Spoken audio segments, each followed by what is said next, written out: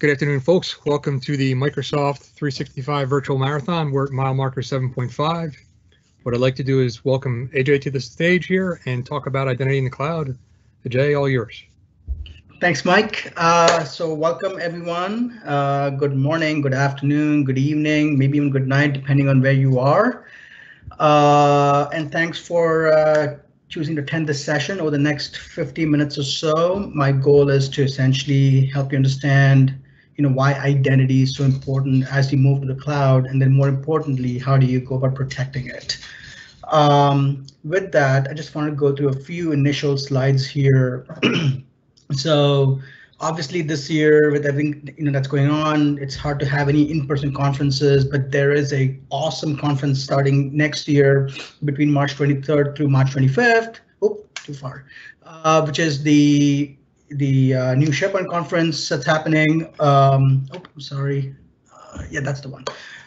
So please mark your calendar. It's going to be the new Microsoft 365 conference. It's going to be in Las Vegas, Nevada, the MGM Grand. So definitely mark your calendars for that. And then obviously with any event, it's hard to make it a success without our generous sponsors. And so please do check out their websites, and definitely a huge thank you to all the sponsors, Proficient, CoreView. Oh, my slides keep moving forward for some reason. Proficient, CoreView, AppPoint, Affirma, Quizcom, Velo, Internet, Soup, PointFire, Tygraph, and Cirasoft.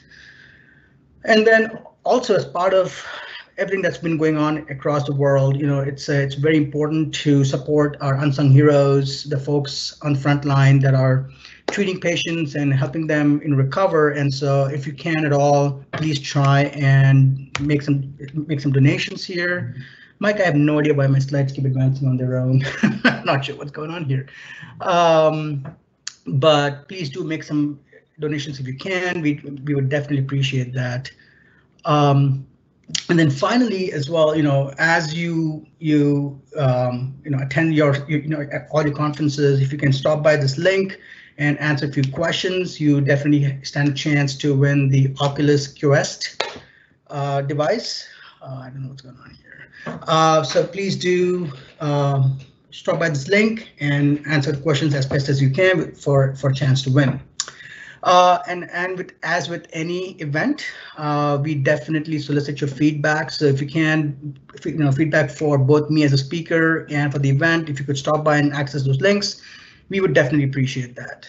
So with that, just wanted to do a quick intro about me. My name is Ajay Iyer. I am the Modern Workplace Technical Architect at the Microsoft Technology Center here in St. Louis, Missouri. I am from St. Louis, Missouri. Well, I'm actually from India, but I've been living in St. Louis, Missouri in the United States for about actually 14 years now. And loving every part of it, actually. My Twitter handle is IyerAjay1 if you want to find me on Twitter. I try to post stuff about technology ever so often, so feel free to check it out. I've been working, I started off in the SharePoint field. I have been doing SharePoint since the year 2006. That's not version 2006, that's just since the year.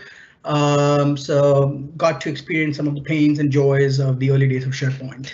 But what I have been doing lately, though, is a lot of security in the Microsoft 365 stack. So security, compliance, and everything that comes around identity, teams, obviously, and then information governance, which is basically sort of one of the key pillars of everything that we try to do in our jobs today, right? Keeping our data safe. So definitely feel free to ask me any of the questions on those topics as well. One thing I don't want you to ask me questions about is licensing. And it's sort of a tongue-in-cheek thing, but licensing, as you all understand, is super duper complicated and would require someone to have a PhD in licensing in order to speak to it intelligently. And I'm not one of those, but I will do my best where I can to answer any questions on that topic. So with that, Microsoft 365 security. So if with any organization, the number one thing that everyone's trying to protect and keep safe is ultimately their data, right? And which is when back in the day when things were all on premises, you would have these beautiful firewalls that you would have to essentially create this walled garden to keep your data safe. The reality is that as we keep making our journey into the cloud and store more of our emails and data and documents and applications even, the concept of a firewall is sort of fading away. And so what that means, though, is that your means of securing this data is less about the firewall and more about the identity and the authentication mechanism used to access the data, right? The fact that I can be working from home, which I am, and have less of a reliance on VPN and more on the fact that I have direct access to the internet, maybe through split tunneling, in my VPN.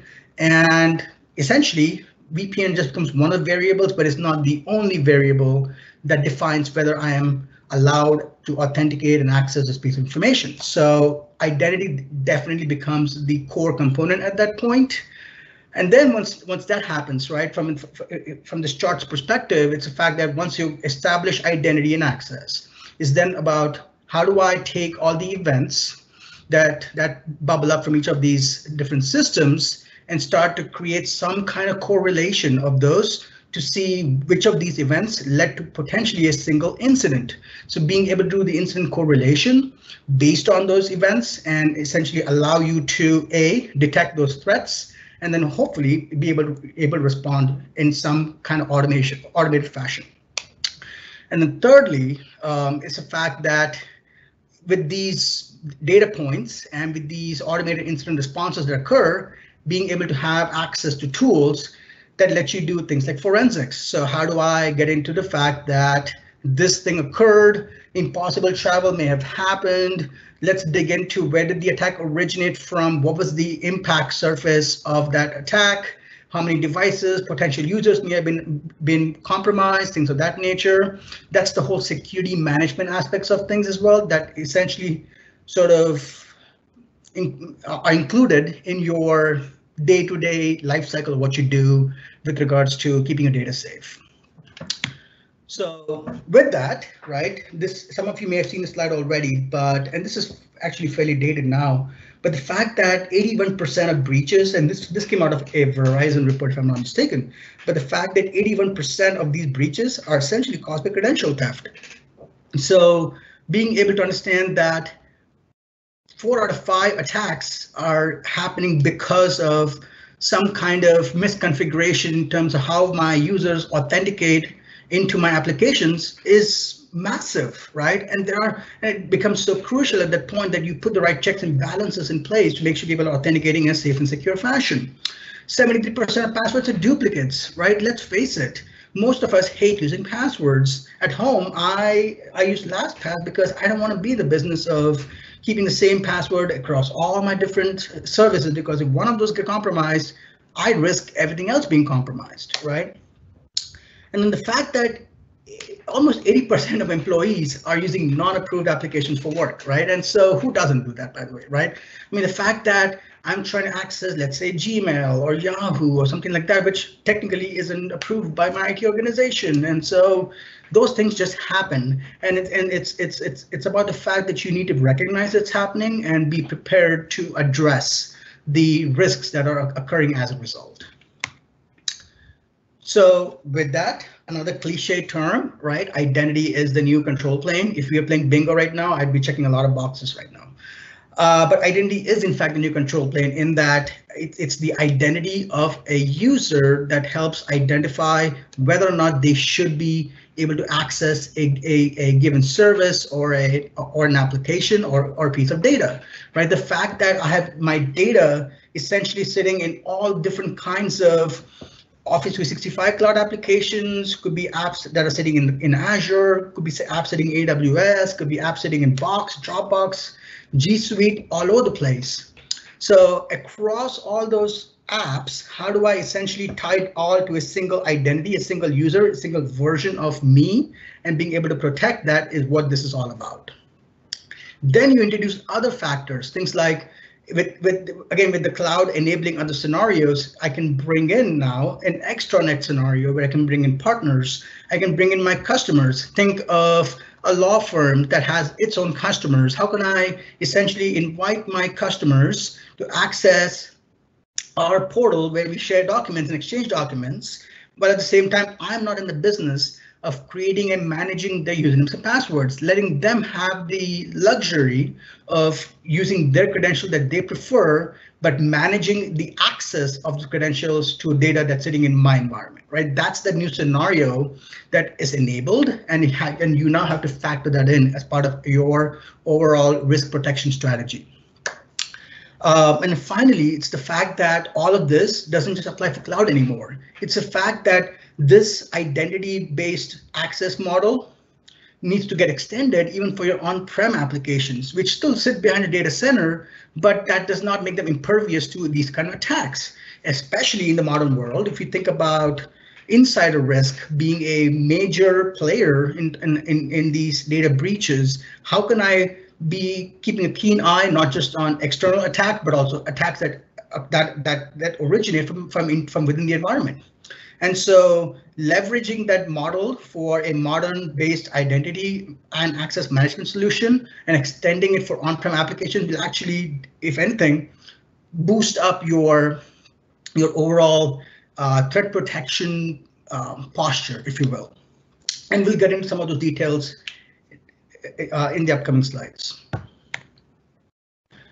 All right, so Azure Active Directory, right? The fact that you are attending a session on Microsoft 365, Azure Active Directory is naturally the platform for creating and managing identities. So in the cloud world, if you think about what Azure AD offers, it's the fact that you have the ability now to modernize your access. What that means is scenarios where my applications were using some form of legacy auth, be it NTLM, LDAP, some kind of form-based authentication. It's very hard to enforce some of these new modern controls around, identity protection, things like multi-factor authentication, biometric, things of that nature, right? So how can I now take those access scenarios and modernize them into using SAML, using modern auth, and leveraging things like single sign-on, where as a user, I don't have to log in multiple times, which again increase the level of risks of those credential thefts. So that becomes a big part of it. Some of you who've already made the journey to the cloud are familiar with Azure AD Connect, being that application that keeps your identities in sync, your on-prem AD identities with your cloud identities, right? So things of that nature. That whole aspect of modernization is, again, a huge aspect of Azure AD, right? But then there's a next aspect of it, which is once the identities have been provisioned, once the single sign-on connectivity is already in place, how do I secure it? And more importantly, how do I govern it? When you think about governance, it's not just about how do you create some guardrails on it, but it's also along the lines of how do I do onboarding and offboarding of my users? The fact that is there any kind of automation currently? Let's take, for example, my HR system happens to be Workday, which is a SaaS offering, and that's where all my candidates become employees. Using some kind of a flag from Workday that can trigger a workflow in my environment that spins up an Azure AD account for this employee, ties it to their hiring manager, which again comes from Workday, and then using that whole workflow to then create tickets and assign licenses, spin up mailboxes, spin up OneDrives, things of that nature, right? That all of those things sort of are part of that governance strategy from an identity perspective. And then the other aspect of it being, as you think about offboarding these employees, what does that look like, right? Is there something I can do from an automation standpoint to kind of make that be more seamless, make that be more clean, so that I'm not really relying on a whole bunch of orphaned accounts and things of that nature, right? Which again are becoming very crucial in your overall security posture. The third aspect becomes the ability to connect multiple applications to a single common identity platform, and then enabling different collaboration scenarios as a result. So some of you who are who are still, kind of dealing with those needs in an on-prem world, things are a little difficult, right? How do I enable extranet scenarios with my partners and my vendors without having to create an overcomplicated solution, right? The fact that being an Azure AD, being able to share externally, albeit in a secure fashion, but being able to share externally, and if I'm looking for more robustness in terms of having a large base of customers that need to manage their own sign-in credentials and things of that nature, being able to do things like B2C and creating separate customer-facing tenant that can have options like self-service in registering and signing in and opening up with LinkedIn authentication or Facebook authentication or Google authentication, things of that nature. Those aspects and scenarios suddenly get unlocked, right?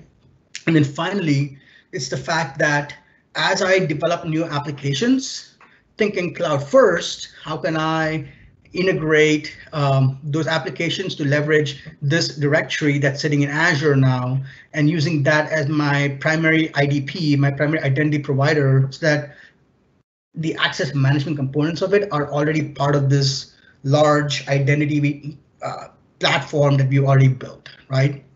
And then, not to mention, and we'll get to some of this in some of the future slides, but things like leveraging the Microsoft Graph, right, which is this machine learning model that's sitting in our cloud that is essentially doing end user behavioral analytics and building this database essentially of activities around each user to create a more tailored and customized experience. All of those are being powered by Azure Active Directory. So.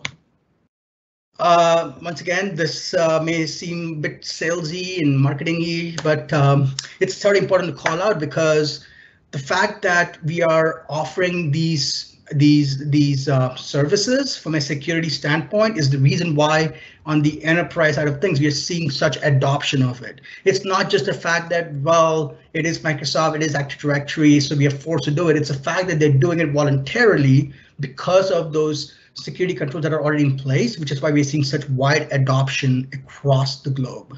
So I'll move past this slide. Once again, I just want to call this out real quick, is in the context of establishing trust, Microsoft is built on trust. And it is extended not just in our words, but also in our actions in terms of how we protect each of our physical data centers with multi-layer protection, and the fact that we are not only providing that, we are providing that in tandem with a geo-redundant infrastructure, as well as leveraging some of the new modern security standards in order to make sure that there's no kind of physical attacks against the data centers, right? So it's about creating this so that we can build on our trust with our customers. I won't spend too much time on this, but I'll share these slides with you as well for your reference. But the list of different compliance controls for our Microsoft 365 ecosystem is just growing almost every month. I just had a customer last week who was on the US government side working with our GCC High tenant, and there were a few compliance controls that they had to absolutely meet. And so it was so refreshing for us to say, you know what, we are actually doing that, and let me show you that right here, right? So both from standard of government compliance as well as from a privacy perspective, being super committed to GDPR and actually in reflecting that in our compliance controls is one of the strong suits in at least in my opinion. So this to me is the money slide, if there was ever one. So if you think about the fact that when I mentioned earlier, we have these machine learning models that are constantly providing a more tailored experience around each identity. There's another aspect of it called the intelligent security graph. Just like any machine learning model, what makes it a success or failure in being able to predict something is data, and more importantly, good data. That is one area that Microsoft does not have any shortage of. And that is reflected by this slide right here, which is this is the data set that is feeding our intelligent security graph to be able to accurately predict, for the most part, but accurately predict what is a real threat versus what is a perceived threat versus something that really is more of a false positive. And so what that means is, just for example, if I were to look at emails, I'm going to enable my laser pointer here. Just as an emails as an example, the fact that on an average, we are analyzing close to 400 billion emails every day. And when I say analyze, it's the fact that it's not just about reading the emails, that which we don't do, but it's the fact that we are analyzing the metadata of the emails. We are analyzing the headers of the emails. We're analyzing things like, have those mailboxes had any custom suspicious mailbox forwarding rules, things of that nature, and how are those attacks getting more and more sophisticated? It's being able to see those, building that into our machine learning model, and then more importantly, sharing it across all our customers that are in the Microsoft 365 ecosystem. Another great example of the data feed for a graph is the fact that we have close to 450 billion monthly authentications. And that is a massive number if you think about the number of authentications that occur. And the thing is here, that authentication isn't just in terms of your Azure AD authentication, but it's also on the consumer side with your live authentications, your Microsoft account authentications that occur for your Outlook emails, could be happening for any services that are tied to your Microsoft account, or this massive gaming industry that we have with the Xbox ecosystem. So taking all the data feeds there and then applying that into our security graph is again what separates us from the rest when it comes to threats. And the fact that being Microsoft, right? And we've got a massive target painter on our back in terms of people trying to attack us, and so that gives us visibility into close to 1 billion threats that we detect on devices every month, right? So that's the data that is what ultimately separates us and gives us that confidence that we are right up there with the other players when it comes to threat protection and keeping your data safe, keeping your identity safe. And where that comes in is with this slide right here. So if you think about this, when I mentioned at the very beginning of this session, was the fact that in a traditional on-prem world, you were controlling, your access control into your applications based on IP address. If I'm inside the network, I'm in. Outside the network doesn't work. I have to VPN in, right? So there was a sense of implied access that you had, that once you've VPN'd in, I'm in, right? I'm assuming you are safe, you have unfettered access, right? And there were some controls people did in terms of the fact that, well, it's got to be from corporate owned device, right? And that's going to have a cert-based VPN of some kind. So it's not just anybody with a device that can download the VPN client and they're in, right? There was some security to it, and that's totally fair. But the reality is that as we move into this cloud world, as we move to the world where most, if not all of us, are now working from home, the fact that that's happening, my attack vectors are now increasing, because the expectation is that I should not be able to connect to applications without having VPN in. And the reason for that is twofold. The newer workforce likes to have fewer hurdles in terms of trying to access what they have to. If I'm going to pull up a Teams meeting, I don't want to VPN first and then go to my Teams client and then join the meeting. Or if I'm on my personal phone, how do I VPN in and then join a Teams call? Am I always on VPN? And if so, what kind of privacy do I have on my personal device, right? So there are all those scenarios that pop up now. And so there's the other factor also that most organizations hadn't planned for almost 95 to 100% of the workforce working through VPN, which means the VPN tunnels are clogged up. I've had so many customer calls where there's jitter, there's frozen video, and sometimes, I kid you not, I have customers tell me that they cannot share their screens because they risk getting dropped off the call because the bandwidth does not handle it anymore. And so in that world where the four-walled firewall doesn't matter anymore, how can I extend it beyond that? So to that effect, This slide essentially talks about including 4 different vectors, 4 different variables, if you think about it. The fact that first it's about how do I log in? Is it Azure AD? Is it through ADFS? Is it coming through a personal Microsoft account that's been where something was shared out externally and is being accessed through a live account or an Outlook.com account? Or finally, could also be where you are now working with this partner, this contractor, this vendor who happens to be on the Google platform or happens to be using Google Suite. And it's a Google ID, which is their enterprise identity platform, right? That could very well be the case. And at which point you can extend authentication to that platform as well, right? So that could definitely be one variable, is what account you use to sign in. The second variable has to be the device and the platform that you're using. Are you on an Android device? Are you on iOS? Are you on Mac OS? Are you on Windows, right? The final point, and I kind of kept separately, is the fact that it's not just about being on Windows or Mac or iOS or Android. It's the fact that can I now also see a tiered level of access control based on what other security configurations you have on those platforms, which are now being extended by Defender ATP. Defender ATP, if you weren't aware, which is our antivirus, endpoint protection, enterprise detection and response, enterprise detection remediation, and UBA, which is end user behavior analytics. It does all of those things, but we now have that Defender ATP service running not only on Windows, but Mac OS, iOS, and even Android.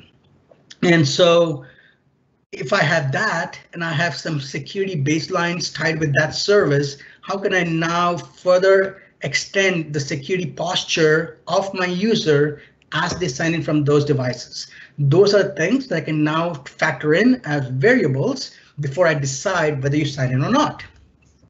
The third variable here becomes obviously location. Am I a corporate network, meaning I'm inside the network, I'm inside the building, I'm inside the physical premises, which means I have hardwired access to my network. Great, right?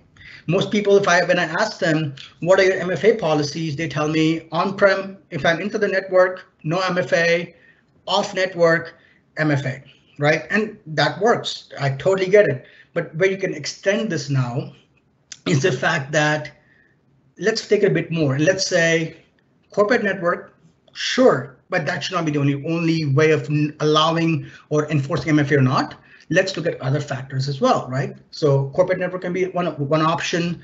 A geolocation could be another option where I have defined a known set of IP ranges that belong to my VPN tunnels that maybe are being used, let's say in Southeastern United States, Europe, Asia, Middle East, Australia, New Zealand, all those parts of the world. And so those IP ranges can be included in your known geolocations. But there's a third aspect here as well, where, like I mentioned earlier, we are kind of using a machine learning model around you as a user. It's the fact that as you start working from home, as an example, being able to track that IP address of your home network, ISP, and being able to see consistent, successful logins from the IP address and establishing that IP address as a known location for you as a user is the value add, where I can now say somebody signing in from my home now, right, with my account is actually a known location that was initially not defined by IT. So that becomes now another variable I can include in this mix to establish you are in fact who you are and that you're allowed to have access to this, right? And then finally, the fourth variable can be how are you accessing these applications and services? How are you accessing email? Is it through the Outlook tech client? Is it through Outlook Web Access through a browser? Okay, depending on whether it's a thick client, whether it's a browser, there's an aspect of what's less risky and what's more risky. The third scenario could be what if it's Outlook Web Access from a Tor browser? Still Outlook Web Access, but from a Tor browser. I'm not sure how I feel about that, right?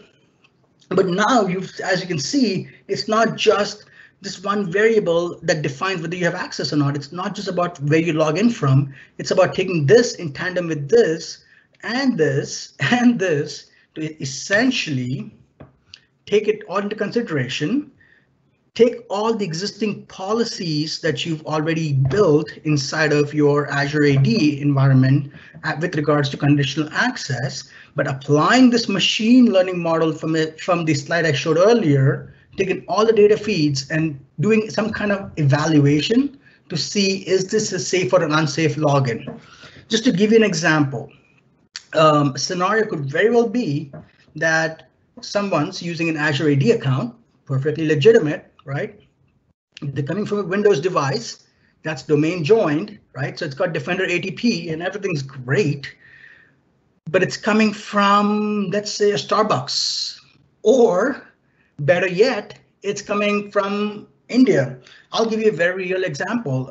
This time last year, I was traveling to India with my 5-year-old at the time on a vacation.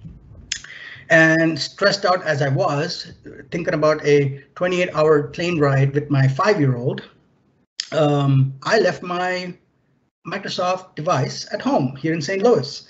And I had a couple of calls I had to take with my customers while I was going to be in India. And so I had to borrow my sister's laptop, which she was running Windows 7. So naturally, I had to upgrade her to Windows 10, which at the time was, I think, 1903, if I'm not mistaken. And I have an Office 365 home subscription for my personal, for my family. So I added her to that, got Office Pro Plus, got Outlook installed. But then trying to access my emails, trying to access Teams, trying to access my SharePoint sites, trying to access my OneNote, right? That was a challenge because I checked all the boxes. I checked all the boxes here, but this was a completely unknown location for me. And so I actually had to go through 3 separate MFA prompts before I could actually be in a workable state on my sister's laptop, right? I still use all the approved applications, but this factor was so different, right, that it threw up all kinds of alerts, I'm sure, in our internal Azure AD, which is why I got all those prompts. But that's where things are changing, is the fact that that was okay because those were scenarios that could have potentially been malicious in nature, and I had to go through several layers of being able to prove myself before I had access to something, right? And so to that effect, what happens is that this machine learning model, in tandem with the real-time evaluation engine, is essentially building a risk score real time based on any or all of these variables. If any of these are not safe, my risk level goes from green to amber to red. And depending on whether it's green or amber or red, I can define what should happen next, which is, if it's all green, you know what, you've proven yourself, everything's been validated, allow access. But the other scenario being Azure AD sign-in, Android device, but it's a rooted Android device. So they've got Super SU on it, and they've all kinds of backdoors to bypass all my security controls. If it's rooted, I'm sorry, block access straight away, no questions asked, right? Or let's assume it is Azure AD, it's Windows 10, everything's safe, right? But I happen to see the fact that I logged in from St. Louis, right, 45 minutes ago, but suddenly I'm seeing a login activity for my account all the way from India, right? There's no conceivable way that I could log in from St. Louis and then 45 minutes later sign in from India. So that's what we would call impossible travel, where it's basically a precursor for potential credential theft, at which point I'm going to automatically, my risk score goes in the red, and I will be forced to have a password reset because this is essentially credential theft that's occurred, right? So force a password reset, everything, all access gets revoked right away. The enforcement is near real time. And this is essentially what we talk about, automated incident response that happens within the Microsoft 365 platform, right? So to that effect, you can take any or all of these variables and essentially use this automated machine learning process to have a tiered level of access in terms of, do I allow or block? It doesn't have to be binary anymore. It can be the fact that I allow it, but I allow limited access where it's all just browser based. You can't do anything on a thick client, or it's going to require MFA, or it's going to require a password reset, Or the last scenario that companies use quite a bit as well is they create all these modern security controls, but none of those matter if the app that's requesting access is still using legacy auth. So you can then use another control in there to say, you know what, I have these things in place and I'm actually also blocking legacy auth as part of this. And then finally, when you think about all of these controls that you can now start leveraging to protect your identity, which again, like we said earlier, was in your control plane, you can take this to protect not just Microsoft Cloud services, but also third-party cloud, like I said earlier, your Dropbox, Salesforce, ServiceNow, Workday. There's a list of close to 3,000 applications that you can start integrating with Azure AD and extending these controls to it. But then more importantly, you can also start extending these controls down to on-prem applications as well, using something called as an Azure AD application proxy, which is nothing but think of it like a VM or two that runs in your data center, but is essentially responsible for translating your legacy auth applications to now start leveraging modern auth. So taking these modern auth controls, but extending it down to your on-prem systems, so that you have now a single pane of glass, a single view into any and all login activity into your environment. So that's, again, a lot in one slide, but I just wanted to emphasize this real quick as well, that this is, again, where things are changing and why identity is so important and how you go about kind of protecting it, right? You protect this, you start protecting your data. It goes a long way in doing that. The other aspect of this, right? So everything we've been talking about so far is basically relying on the fact that it's about zero trust. It's about assume you're in a breach state and then think about how do you challenge every time to prove you are who you are, right? So to that effect, and I say this to every customer I meet with every day, have you turned on MFA? And the reason I ask that is, believe it or not, MFA is very capable of preventing close to 99.9% of your identity attacks. Not 100%, never 100%, but comes very close to that, right? Now, there's also a concept of MFA fatigue, where you constantly pepper your employees with MFA prompts, and they have this habitual thing, muscle memory, of approve, approve, approve. We don't want to have that. That's why conditional access based on some intelligence is super important. But you still should definitely be thinking about doing MFA if you aren't already. Again, there are different ways and means to do it. Push notification using the Authenticator app, SMS, which I personally don't recommend, but it is still an option. It's better than nothing, right? You know, voice calls, OAuth, so physical tokens as well, or just having OAuth codes on your Authenticator app as well. The other thing that we also are highly recommending, we are slowly seeing some traction across our customers, is the world where, as part of zero trust, employees don't even have to use a password, right? So it's the whole idea of going passwordless. Windows 10 has had that for a decent amount of time with Windows Hello, where just like your iPhones have Face ID and Touch ID, Windows 10 allows you to sign in with biometric, with your face, using an infrared camera or a fingerprint reader, and basically saying, this is how you sign in without ever using a password. And even if you don't have any of those biometrics on a device, you still have the option to use Windows Hello with a PIN, right? All it requires is a trusted platform module chip, a TPM chip, which most modern, I would say even modern, most laptops have it these days. If you're looking at a laptop that's about 4 years old at least, it's definitely even got a TPM chip, which means you can still do Windows Hello and do PIN authentication, which is still better than having to use a password. And the reason for that being, the pins are always stored on that device only inside the TPM chip in an encrypted fashion, which means even if the pins are stolen, those pins mean absolutely nothing for a remote attacker. Unless they have physical access to your device, those pins mean nothing. Passwords, on the other hand, not the same story, right? So hence the pins super important. You also have a scenario where you get prompted for a username, you put in the username in, but you never see a password screen. What you instead see is a 2-digit code, and then you get a prompt on the Authenticator app with 3 options of 2-digit codes. You match the number on screen with what's on your phone, voila, you're in, no password. And the third scenario being leveraging FIDO2 keys. And there are several brands out there that support it, but FIDO 2 keys becomes another way of having some kind of multi-factor authentication without having to use a password. So if you aren't doing it, think about it. Being able to leverage things like Intune for modern device management and taking Hello configuration as part of that becomes a huge step in the direction of going passwordless and keeping your identity secure. Like I mentioned earlier, identity is in fact a new control plane, right? So just kind of want to bring it all back together, right? So you can now take a single identity and use that as a determining force in saying whether or not you have access to a cloud application or not. Again, you taking into consideration all the other variables that we talked about earlier. In terms of some takeaways, right? The 5 big things, in my opinion, that you need to be thinking about as you try to protect yourself against those threats. Strengthen credentials. If I haven't said this before, I'll say it again, MFA, MFA, MFA, right?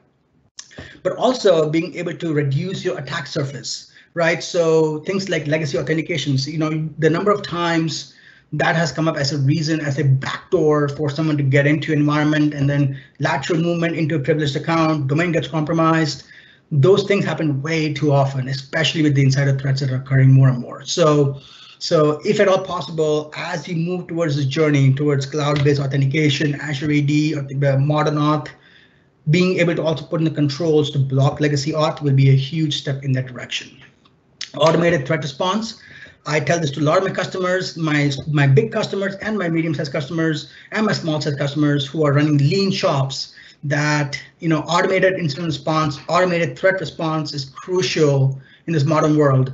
There's no longer the concept of a golden hour after a breach where you have an hour before data leaks start to happen. That hour has been shrunk down to minutes because of modern computing being so powerful, right? And internet speeds being that fast, upload speeds being in the gigs now. So automated response becomes crucial in mitigating the damage that occurs after a breach, right? Increasing awareness.